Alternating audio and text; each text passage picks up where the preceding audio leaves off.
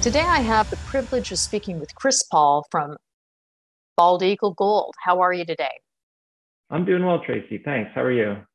Reason I paused everyone in Investor Intel land is that Bald Eagle Gold is really Bald Eagle Silver.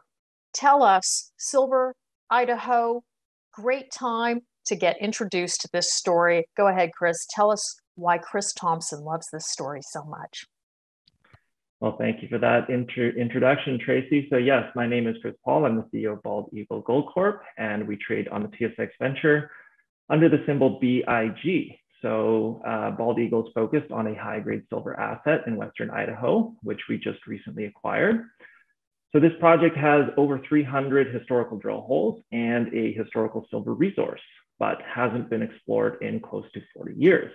So this is an asset we purchased privately last summer, and we are only just now in the process of reopening what was once a very important silver exploration camp in the state of Idaho, which the Fraser Institute has ranked the #1 jurisdiction in the world for mining.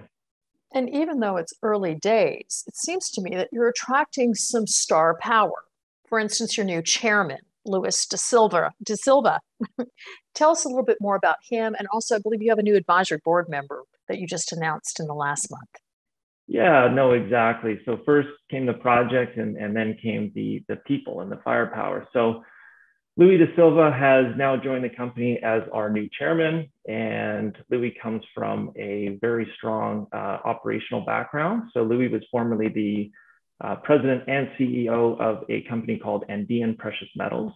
So Andean was actually a mid-tier silver producer in Bolivia. So Louis is bringing that actual mining and operational and development experience with him. So he was a very strong addition to the company and is going to help us as we build this resource and going to help us with some of the more sort of mining related background that he's got. So yes, and we also added a new advisor to the company. So that's Tom Henriksen. Tom has a very interesting background. So Tom has won several awards. He recently won an award in 2018 from AMEBC for discovery excellence. So his most recent discovery success was the Hot Maiden deposit in Turkey, which is a very large gold deposit.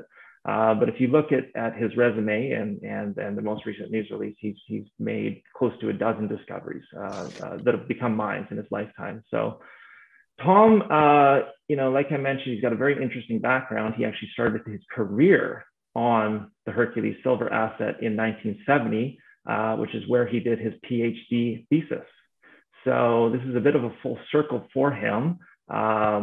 We actually got put in touch with him recently because he was working in Idaho. So him and his partner, Doug Elliott at Haywood, actually built Midas Gold, which is now Perpetua Resources. So he's an Idaho guy as well. We got put in touch with him. We started talking about the PhD work that he'd done in his early days on the Hercules. He was very excited to get involved, and he's going to be helping us out on the technical side going forward as a geologist. So, a company relatively new, but we have a lot of interesting parties or well-known players attracted to this company already. What would you say the compelling reason is for this? I suspect it's the fact it's got the history, and you're going to be starting to drill here shortly. Is that correct? Yeah, that's exactly it. So right now, Bald Eagle is trading at what I consider to be a very undervalued price because this is not an early stage exploration story. This project brings a historical resource.